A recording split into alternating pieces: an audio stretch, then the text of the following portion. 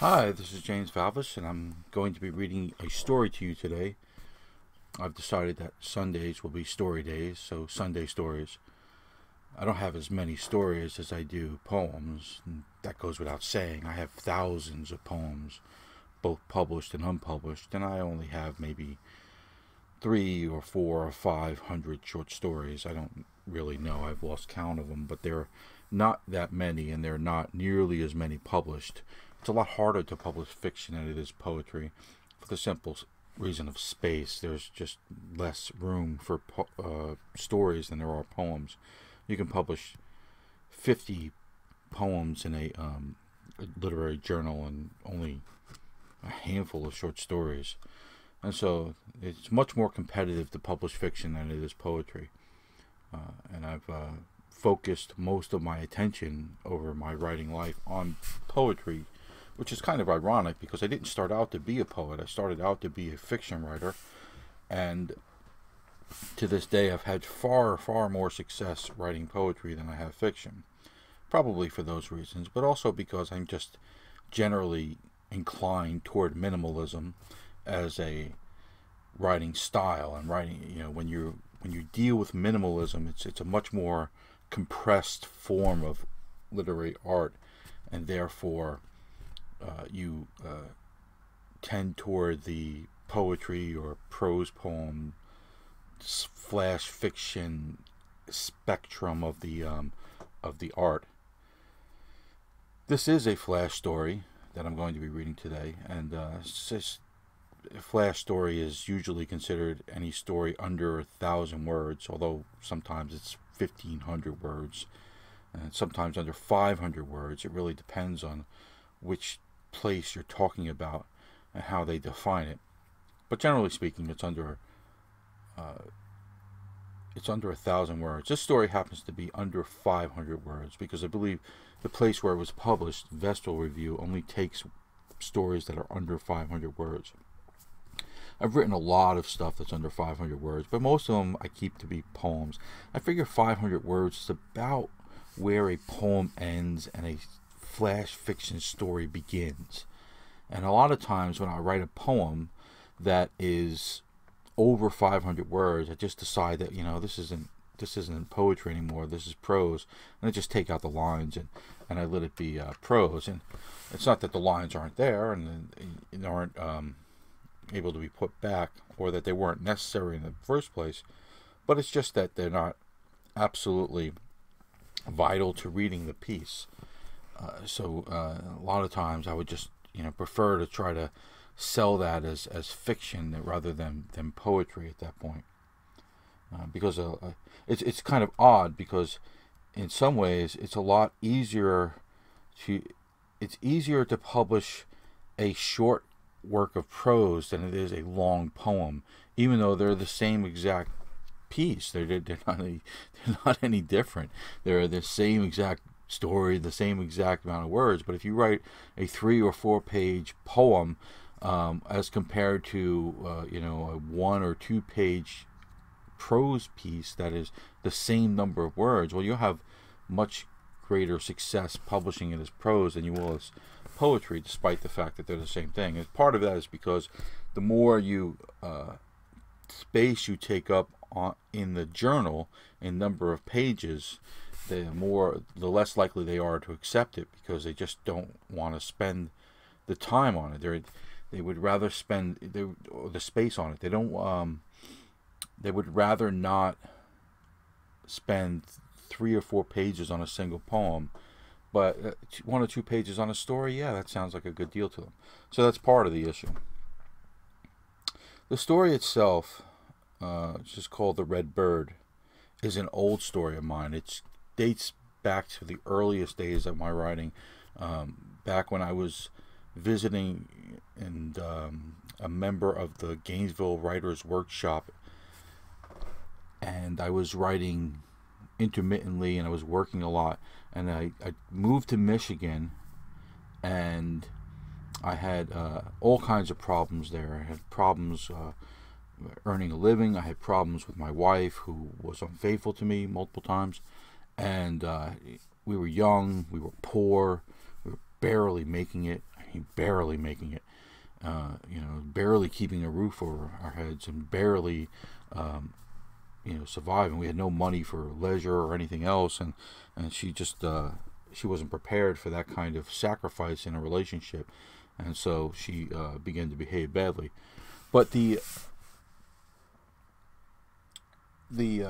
story itself is based on that time, and that time that I went to Michigan, and it's not straight autobiography, but it has some elements of autobiography in there, and but it's written by, maybe I'm 23 or 24 when I'm writing it, and it may have been written slightly after I returned to Florida from Michigan. So I was probably no longer with my wife at this point. And I remember I'd written the story, and I'd kind of filed it away, and I went to go read for the first time at a place called the Civic Media Center in Gainesville, Florida. And I'd never read in front of no, I take that back. I'd read it one time in front of a crowd in my life, and I was extremely nervous. I chose this story to read to them, and it was I was so shaking. My hands were shaking. It was hard. I had a hard time reading the story because my hands were shaking so bad, and the page was moving up and down. But when I got done reading, it was like this silence that came across the room, and people were like, and then they exploded into applause. And it must have been like 30 people that crammed into that tiny library, and they were just really impressed by it. And I guess because they took one look at me, and I still had my army haircut, and I looked, I was very young and devilishly handsome. No, not really, but I was young, and I just I don't think that they were expecting somebody of that age and that kind of lack of artistic pretensions to produce work of this nature and of this style and of this content.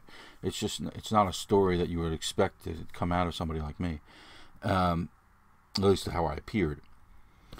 And so I eventually published the story many years later, in fact, in the online journal Vestal Review, for which they I think they paid me some amount of money for it. I don't remember, but it was it's a very good literary journal. I mean, they take something under 1% of what they receive. And lots of really, really fine writers have had material in that journal. And so anyway, I hope you like the story. Please share it around if you want to, and in general, I dedicate it to that young man who was so scared to read it in public all those years ago. Okay. The Red Bird by James Valvis. Trouble. Wife looks at me, eyes black as hate. She's got a degree. I dropped out of high school. No matter, but she wants it all. Dreamer. That's what they call it. She's a dreamer. I'm in trouble. We haven't talked in a week. No food. I spent my last 5 on a gas just to drive around. No job. Neither of us. Last week I lost my job. Randy said he was sorry. I threw a punch. Missed. Randy didn't. I went down. Then they fired me. I never touched anyone. Randy still has his job. My wife is fucking Randy. Randy was a friend. Big lips. That's what I remember. Huge lips that talked and talked. I brought him home one night. Those lips talking to my wife. I was drinking Budweiser. My wife was drinking rum. Randy was drinking Pepsi. Bastard.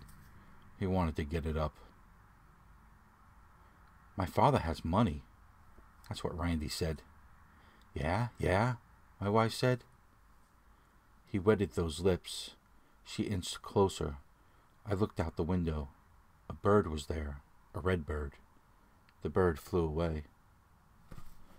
Did you see that bird? I said. Yeah, my wife said. How much money does your father have? Lots, Randy said. Randy was lying. I'd seen Randy's father's trailer. The only thing he had lots of was roaches. "I'm going to get more beer," I said. "Get more rum," my wife said. She crossed her legs. Randy looked at her. She was looking at Randy. You didn't have to be a genius. I walked outside. It was cold. The trees were dead.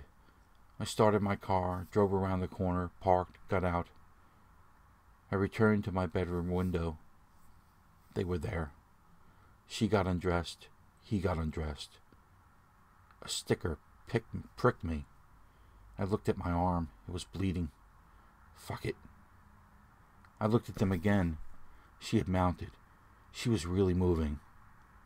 She never did with me anymore. I got an erection. She looked up, saw me. She screamed. I didn't run. What good was it? I just walked. I got into my car, drove. Next day, she was sitting on the couch, drunk. "What did you expect?" she said. "Nothing," I said. I walked past her. "God damn you," she screamed. She hit me. My mouth bled. It tasted salty. She hit me again, a ringing in my ears. She cried. I walked out, slammed the door. I went to work. Parts came down the assembly line fast. Randy walked up. I wasn't angry. Really, I wasn't. Then he said sorry. That got me. The word sorry, and I took my swing. Missed. You know the rest. A week later, my wife stands. "Good luck," I say. It's the last thing I'll say to her. "Yeah," she says, leaves. I hear Randy in the hallway. She'll keep at it, I think. Every man, lie, dream, curse. I look out the window. The bird is back. The beautiful red bird. It flies away. This was James Valvis reading his short story, The Red Bird. Please like, comment, subscribe, and share this story. And thank you for listening. And as always, God bless you.